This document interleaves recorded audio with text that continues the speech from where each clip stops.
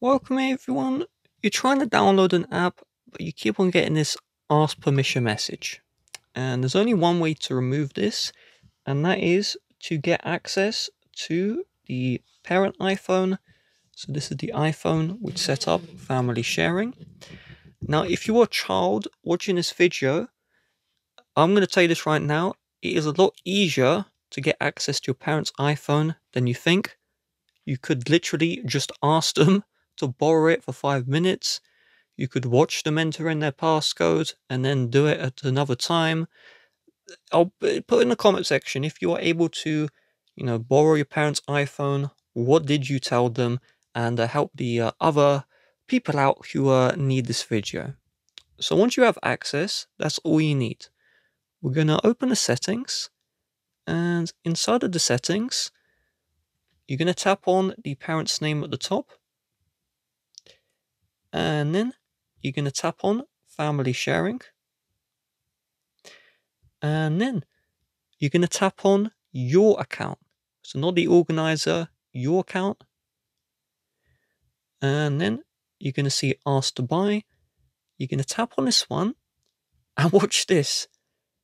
I can tap on the toggle to turn it off, and it does not ask me for the Apple ID password. So if you have access to your parent's phone, you can turn this one off, and it's not even going to ask for the password.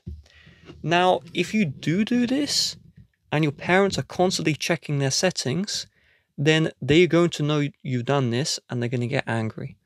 So what I would recommend is you quickly, while the ask permission is off, you quickly download the apps. So it's still asking for permission. I'm going to close out of the App Store, reopen it. And so we're just going to go quick here. Imagine parents going downstairs. Boom. Boom. Give me this one. Boom. Okay. Boom. And you can see the app's downloading. There was no permission asked. We're in business. Okay, I don't care. You just go through, download what you need. And once the download has started, we can turn back on, require purchase approval.